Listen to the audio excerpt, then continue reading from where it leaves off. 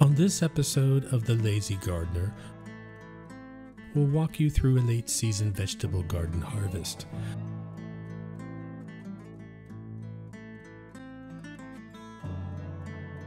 We'll show you how to keep grass clippings from sticking inside of your tube.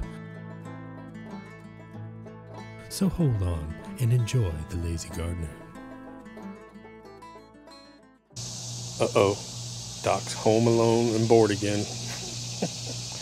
The Lazy Gardener. I always wanted like an intro like Bob Vila. Welcome to this old house. Anyways. First I'll go ahead and I'll show you this tip on lawnmower bagging clippings. That's what I'll do first. And then I'll take you over to the garden and show you the Lazy Gardener over there. Finally working on his garden. I haven't touched it in like 2 weeks. That's about it. Just chilling out. Have you ever had grass clog up on your bagger system? Well, today I'm going to show you a little trick how to prevent that a little bit. But before we do, at the end of the video, I'm going to go ahead and take you over to the garden. I'm being lazy. The Lazy Gardener episode 29. I'll do a vegetable harvest there. Let me show you the front. We're about ready to do a scalp on the front. It's just too thick. It's not that it's too long, it's so thick, and I've got it at about 1.5 or 2 inches. I just hate long Bermuda, I can't stand it. But it's so thick that it's just insane, and it's ready to be cut to a golf course cut. And so what I'm doing is I put growth regulator down on it, and I've stopped, and I haven't put another, so I'm starting to get my growth surge. So after your growth regulator wears off, you get a little bit of a growth surge. Holy crap. So now this is the weak area before I get out in the sunshine. So this is the weak area of my lawn over here. See how thick that is? It's just insane. In the front, looks great, but I'm so tired of long Bermuda. I want it 1/2 inch. But you can see what's happening here. So I got to come by with the John Deere. I have a ton of clippings, but look how thick this is. Is that crazy or what? Let me get it the shade so you can actually see it here. Look how thick that is. Is that crazy? Look at that.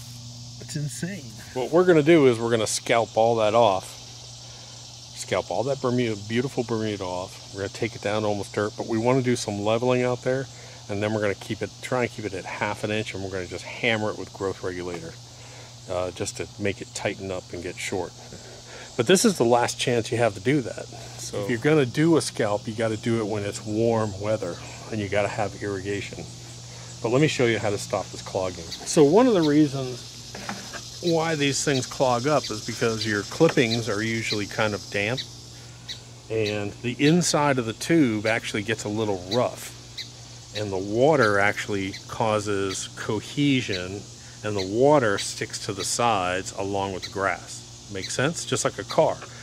If you spray a car that hasn't been waxed, the water spreads out and adheres to the actual car.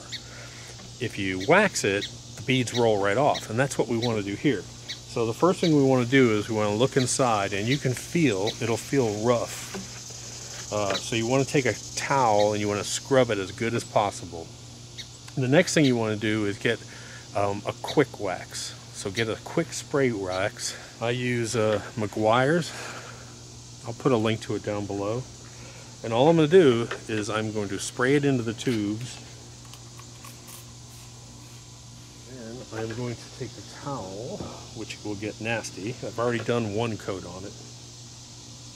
And you can see what comes off of it. And then I'll just go in. And I'm just going to take this and I'm just going to wax the inside of it. And then let it dry. Now, what this will do is this will make the sides of it hydrophobic, which means that water repels from it or water beads up on it. So sometimes I don't even take this piece off. I just leave it on and just give it a good coat on the inside. Get it down deep, spray my rag.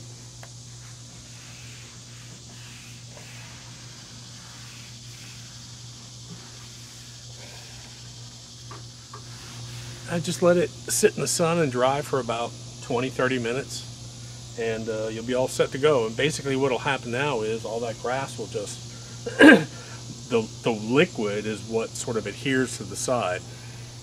So there's your little trip for that. So I just picked up a ton of clippings off this, and they were all soaking wet clippings. So we just picked up all the clippings off here. Didn't have any clogs. It wasn't a huge amount, but it was enough to, they were wet enough to cause issues. So let's check and see what it looks like.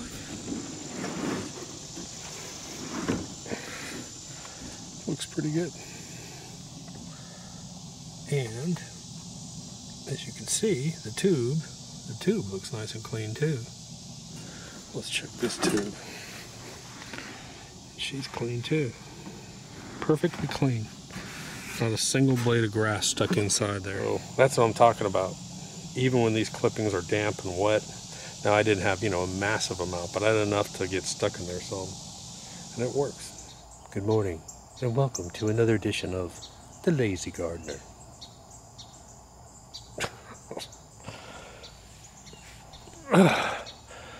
So let me explain. It's just been too hot out here, and I've got too much going on, and I've ignored the vegetable garden. It's great for the first month or so, picking all the produce, and then you just get to a point you're like, dude, I don't want to walk out there, it's too hot. So, yes, it's still here, and I need to pick. I got stuff rotting on the vine. You get my tripod. And I guess I'll give it away. Barb's got a family member that's unemployed from the virus thing, and so we've been giving a lot of stuff to them too. So this year we're not using any fertilizers in the garden. We're just making the humichar compost. That's it. And it's just off the charts. You just can't kill stuff in here. But this garden, because it has basically no air circulation, most of your stuff will have disease, you suffer from a lot of disease. So we initially planted tomatoes here, and they got way up here. We pulled 110 pounds. Then they all died off from the disease.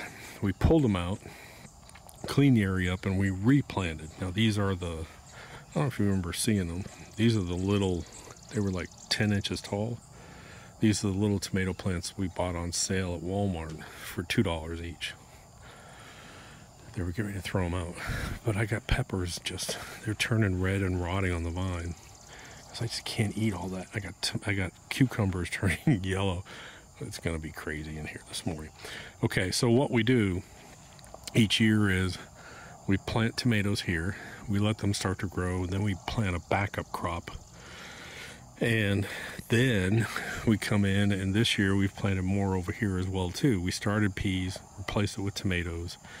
I still have squash and zucchini, but this time of year it's just, it's 96 degrees out here. It's like, okay, I'll water you, but so I'm gonna go ahead and I'm just gonna pick. That's what I'm gonna do till it happens. That's what happens when you're lazy.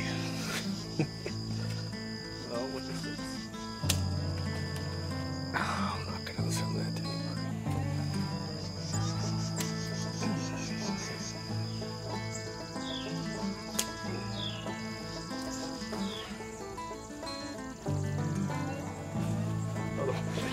Otherwise you end up with cucumber squash. Look at the size of it. God.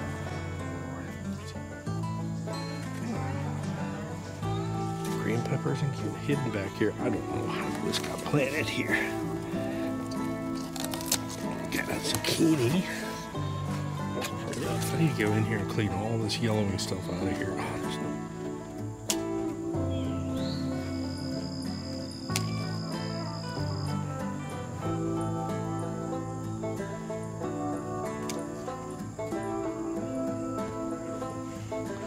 Beautiful yellow squash. But here's what we got today.